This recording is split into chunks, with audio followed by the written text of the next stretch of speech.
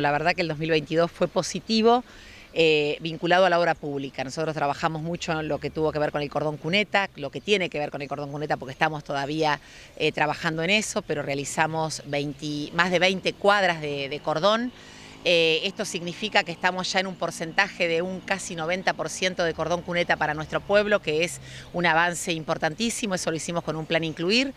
Y trabajamos también en lo que tiene que ver con iluminación urbana, una cuestión también importante para nosotros porque teníamos sectores de la población que estaban a oscuras, pero además también hicimos un sendero peatonal en el ingreso del pueblo que hermoseó nuestro ingreso, pero además es de mucho agrado para todos los pobladores, porque es un lugar donde la gente camina, donde hay recreación y que además une una parte de nuestro pueblo, como es la estación de tren, con nuestro parquizal de ingreso a la localidad. Trabajamos y avanzamos en lo que tenía que ver con cloacas y también, y cuando digo que fue un año muy bueno en lo que es obra pública, también debemos decir que fue un año muy duro para la sociedad en cuanto a lo económico.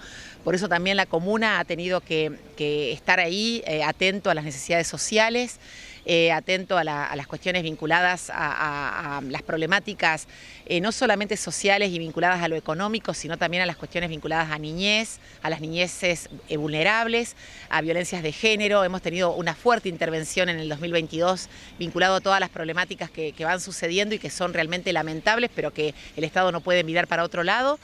Y bueno, y de todas las necesidades de las instituciones locales también, ¿no? Nosotros desde la comuna tratamos siempre de tener una comuna abierta, una institución que esté abierta a las necesidades del otro, y del otro también son las instituciones que también mantienen viva a nuestra localidad.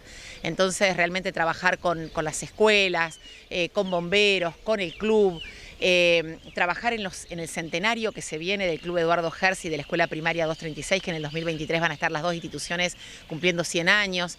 La verdad que sí, que el trabajo fue arduo, fue difícil, pero al mismo tiempo gratificante porque sentimos que la gente valora la obra pública y también valora esa mano que se le da a las personas que más necesitan.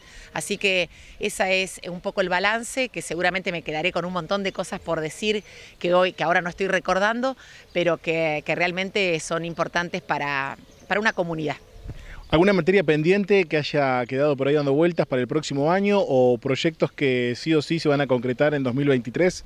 Sí, proyectos que hemos presentado, por ejemplo, ¿no? Terminar, por ejemplo, con los cordones cuneta en el 100% de la localidad, asfaltar 5 calles, asfaltar con hormigón 5 calles, todo lo que tiene que ver con el parque industrial.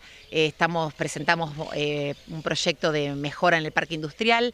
Este año también, en el 2022, hemos vendido muchos lotes en el parque, un parque industrial que está en ciernes, que está naciendo y que necesitamos potenciar en el 2023.